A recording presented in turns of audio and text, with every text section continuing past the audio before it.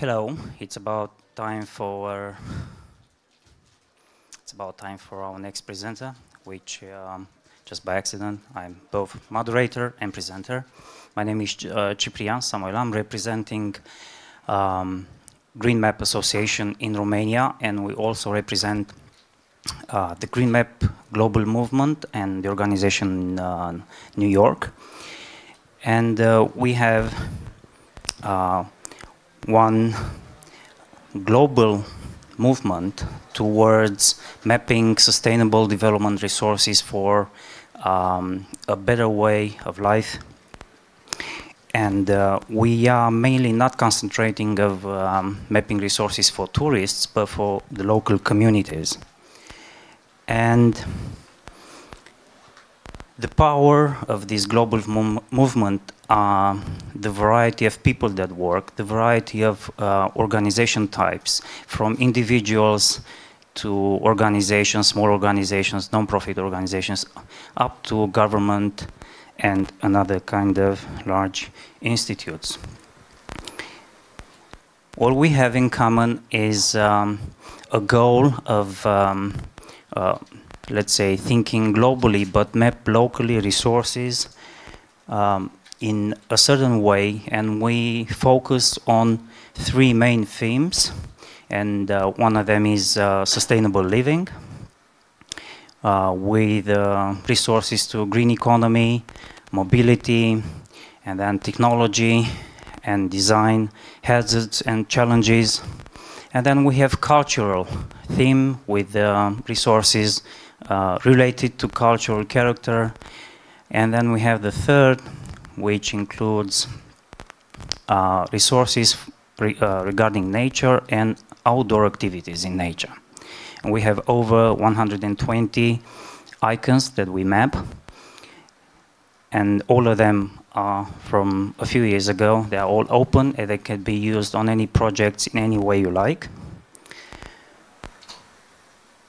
And we had big challenges how to handle the amount of projects, which goes over 1,000 projects at global level with as many teams as projects, and then thousands or tens of thousands of people that got involved globally in the last 24 years. And the project started somewhere in New York during a World UN conference somewhere in 1992 or so, regarding the sustainable development. We have developed inside the movement a larger variety of tools and resources useful for mapping sustainable living resources, starting from, let's say, the classical printed maps, which went on for quite some time, but now it seems that every one of us wants to move online, both online and offline, but in using mobile applications. And that is a big challenge, especially when you have so many people using the same platform at the same time and the same understanding. And of course we came up with a lot of products or resources like brochures and printed maps and atlases, global atlases of green maps over the world. And a large amount of people got involved, and this is just, let's say, the core people steering the global movement. And we kind of attached to this global movement any type of project that we could use, including European projects like the Grundtvig initiative. I think you may have heard of it, some education project financed in the EU. And we partnered with different organizations around Europe. And as you can see, that we bring green sites on the same map using hundreds of projects worldwide, and we need to manage them in a way that we all figure out what they mean, not depending on the language that we speak and the words that we write in the description forms. So we've been using a platform for over 10 years based on Drupal. I think many of you have heard of it. And we realized we can't really keep up the pace with the platform. It needs so much resources just to keep it up to date, and quite a team to develop functions or features that we need for such a large project. So at some point, like 5 years ago, we started looking at different resources of moving the thousands or the hundreds of thousands of points that we have gathered so far into different platforms. And we realized, and we took one by one, we took the CartoDB, now Carto, and then we had the story maps. Now I think it's ArcGIS story maps or ArcGIS Online environment. And then we had the Google My Maps, Google Earth, and different other smaller projects like Map of Tomorrow somewhere in Germany. And they all had, let's say, up and downs, and we realized none of them is our answer to the problem. So we went on and we said, okay, let's start using some open source resources. We find a brilliant mind to put it all together and bring hundreds or as many projects as you like. You attach them to a team, and the team can have roles and as many users as you like, but all resources go in the same platform, so you can see the global movement towards sustainability. And we put up this application that works on mobile right now. It's under test, and then we had the screenshot over New York. And of course, we decided to take no more fees under the Green Map system. You can use our Green Map icons in different ways with all kinds of open licenses. But what we have in common is we think global. We are so many different in culture and ways of looking at the sustainable way of living. So I would like to walk you through a demo about the, let me check the time. And how many I have? 5 minutes? No, maybe less. I have 2 minutes less. Okay.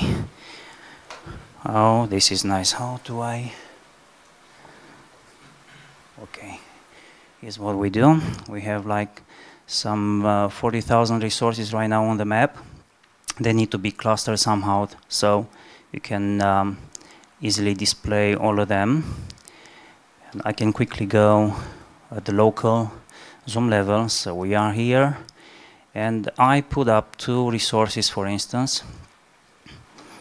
And we have, let's check out this, one of the resources you found here. This is a museum that I put up last night while being at the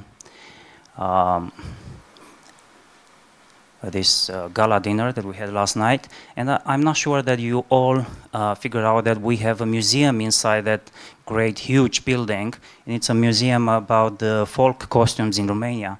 So I tried to put that on the map because it's one of the interests in green mapping. And we put a couple of pictures. This is one done by me last night. It goes with a map, and then we have also a description, and we attach to it different icons, like this is a living spot, and then this is a cultural site or art spot. It's senior friendly, and it's also government office, and of course it has a public restroom. But anyway, we can manage. We have 1 minute to go, and as I said, we can manage for so many people in the project. We can manage lots of maps. There are over 800 maps in here, and we have map profiles. And then we can manage the sites, and there are tens of thousands of sites with pictures and title and descriptions and as many attributes as we like. And then we have teams, different teams. I'm an admin to this, so I can see a lot of the data, but usually if one opens a map, or maybe 10, they can see only their maps. And we have different icon sets. We can put custom ones, from green map icons to sustainable development, the SDGs icons, some other custom icons.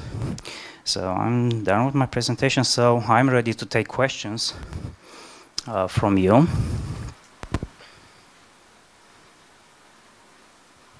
All right, I'm not sure. Do I have longer or?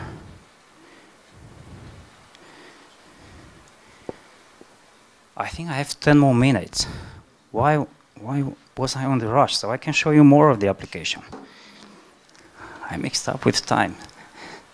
Someone keep an eye on the watch for me, on the clock, right?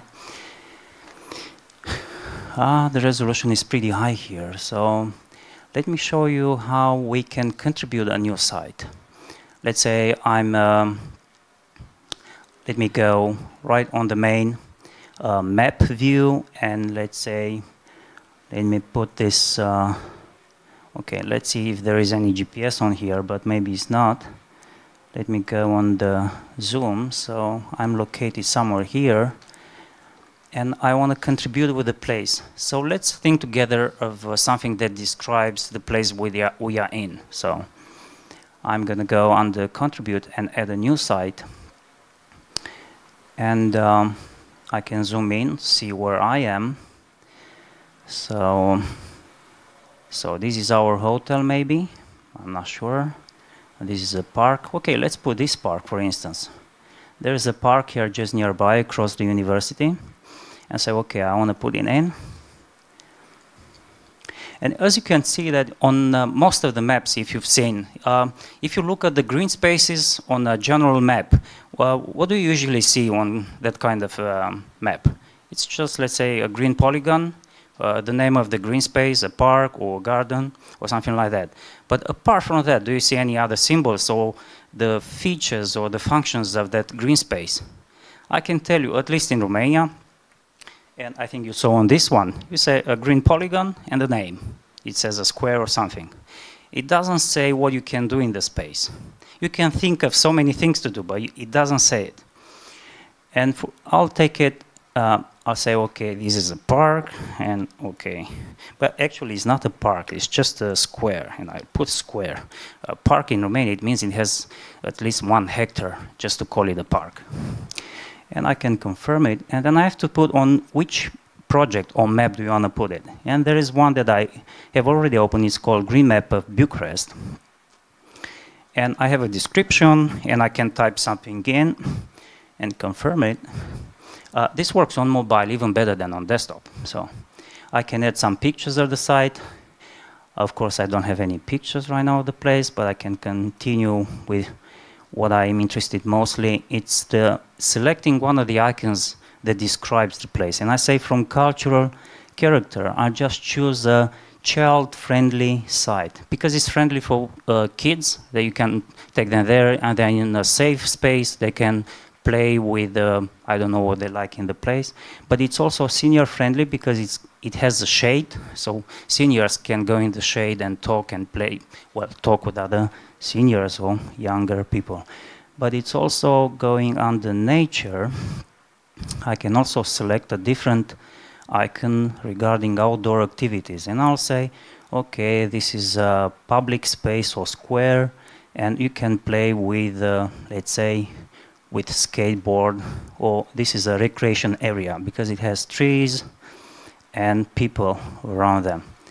So I collected all the features of that place, and they asked me if I want to add any attributes to the place. We have the choice of adding value to the place, not just some options. For a child-friendly site, I just say, okay, this is child-friendly, but we can add any custom attributes that we like. And I just click on submit, and then it's done. It's already online, so people will see this as a place where they can take the kids and play around the place. So we can do the same for, just imagine, this is a platform for, now I can look at the clock. So now I do have, how long? 5 minutes? Something like that. Just imagine this is a platform where you can find the nearest bike repair shop. Because you have a bike that's broken, then I need to find a quick way or close by repair shop. But you can also find places for, let's say, where do I take my kids to play around, but in a safe place. And we've got icons just for that. Where do I let's say I'm a young family, I have 2 small kids, one for kindergarten and one for school, and I want to move to a new neighborhood.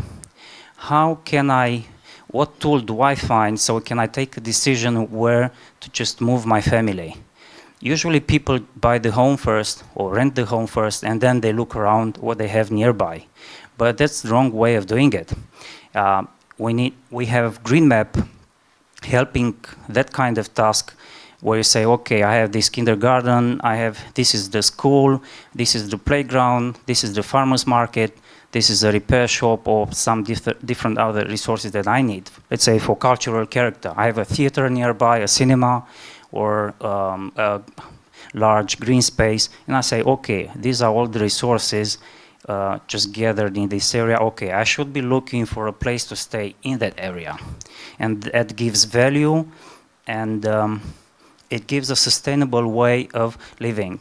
I'm just not going to move in a cheap place if all my important resources are far away, because that drives me to take decisions like, I need to buy a car so I can get from point A to point B. And this is really hard to do that in so many cases. We also have resources for green economy. We want to take the pulse of the local businesses. How do they develop? Do we even have local businesses around us? Because so much of what we have around has become so imported from different places. We have also resources for naturalists. For instance, I have a young family as well. I'm going back to the same case, but I'm also a biologist. I want to stay in a place where I have green spaces, but not the one that has just turf. I want to see something with natural vegetation, and then where I can see an insect watching site, a bird watching site. I can find amphibians. I can find, let's say, birds. Migratory birds, and in Bucharest we have these large rivers that cross by Bucharest, and having a place nearby you can see things that otherwise you should take a trip just to see those, let's say, pelicans, storks, or other stuff like that. And in Bucharest we have also a natural park, which is one of the fewest in Europe. We have a park just near your quarters, a natural park, a big one actually. Let me think of another, let's say, resource that is useful. If I'm going here in Manage Icons, I can show you some of them. Let's look at View Icons, and we have so many here. Oh, here, this is agricultural or permaculture. This is a fair trade icon, healthy dining, repair shops. Wow, we have social services. For instance, you are in a community and then you need, let's say, you have families or individuals that need social help, like where do I get a free medicine? Where do I get free medical care? Where do I get, and there are plenty of people that are not insured, so they need help. Especially in Bucharest, there are so many, let's say, social places, places they can get free food, especially near churches. Not all people know about that, so we put those on the map as well. Or ecotourism resources, where do you rent things, local food, recycling, etc. And this is just one of them. Let me go to nature, and we have icons like that, like wetlands, drinking water source, waterfront park, or geological features, landscaping, eco-design. Shaded boulevard. Just imagine that how important is a shaded boulevard for seniors, or even for, in cities we have these heat islands, and shaded boulevards. They just give you a way of exiting your home during this sweltering hot, and then you just go on a shaded boulevard, which sometimes it has benches, and seniors can stay around, or they can play with kids, or kids play with bikes or some other types of activities.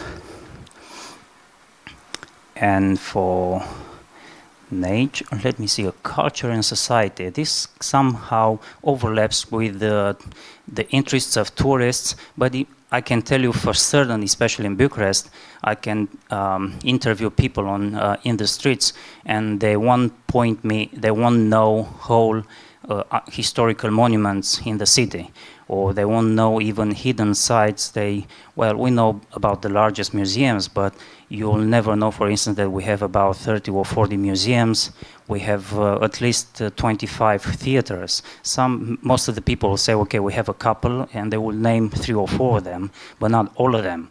We have on the map all kindergartens, all education resources that we need, private and public. And we have eco-club organizations, food banks, social services, and all kinds of volunteer sites. So I'm available to take your questions now. Dai tu microfonul, te rog. Așa.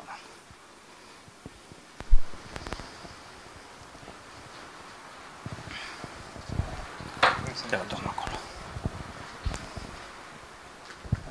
Hello. Hi. Do you have an API, or, for example, is it possible to use the Open Green Map as a base map on other? We are working on it, and I will have my colleague Bogdan just in front of you that will tell you even in a more exact way how we plan to do that.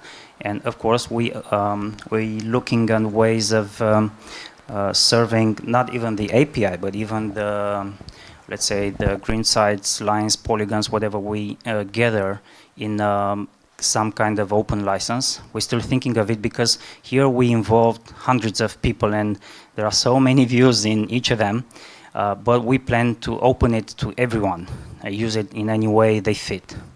And of course, easily serving it as an API or as a base map somewhere. We actually have, at least in our application, we have ways of adding base maps, custom base maps for our maps as well. Of course, we chose the OpenStreetMap because it's the easiest to get, but we're looking at ways of bringing anything, even custom base maps, one that you did in your office or some local organization. So when you work in an area, you'll always have an accurate base map of what you need. It may be aerial imagery, but also some topographical maps, etc. Do you have more questions for me? I can think of one question that you would ask me. Is it free? Yes, it's free to use Open Green Map. Is it useful? Well, I think it is. I've been working on it for almost 20 years and I'm still on it because I find that all these resources are useful in our daily life. And there's no other way of finding these kind of resources without digging alone for them. There's not even a governmental office that would tell you where all educational organizations are placed around the city. Not mentioning the private ones, that's even maybe taboo.